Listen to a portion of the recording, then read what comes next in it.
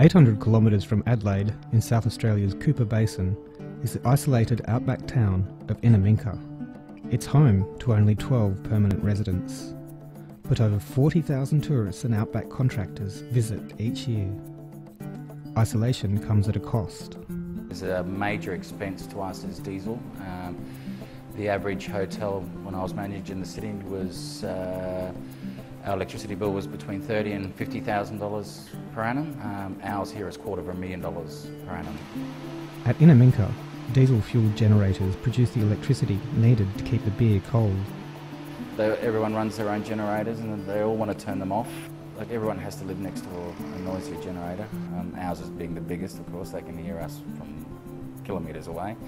But Energia's generators are on the verge of being silenced and diesel costs slashed.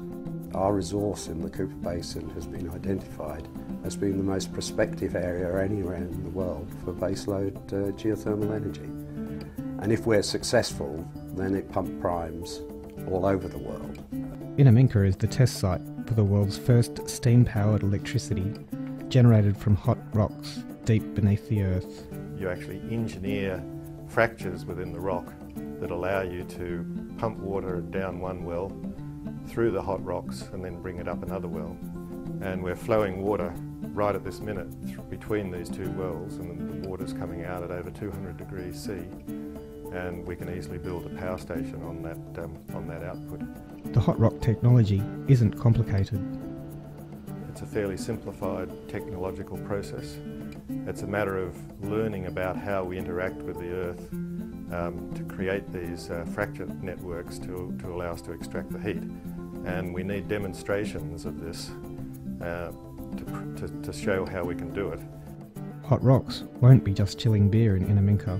The Coopers Basin is set to become the largest deep drilling program in Australia. 6 drilling rigs will employ up to 500 people. We could potentially run the whole of Australia's electricity generation systems just from these hot rock systems or enhanced geothermal systems.